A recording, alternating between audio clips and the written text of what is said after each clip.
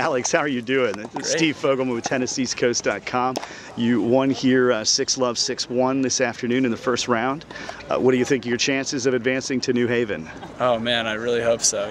Just do my best and hopefully I can go all the way. Definitely. Now you're from Baltimore. Baltimore is not really a tennis town, is it?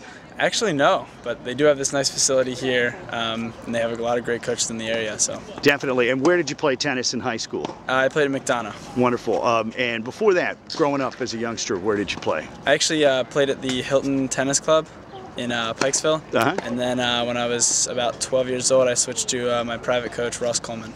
Wonderful. And you are a sophomore at Cornell? Yeah, I will be a sophomore. Wonderful. Are you the only person representing Cornell here in the Mid-Atlantic U.S. Open National Playoffs? Actually, yes. But there are two other guys from the Mid-Atlantic who are at Cornell. And last year you were here.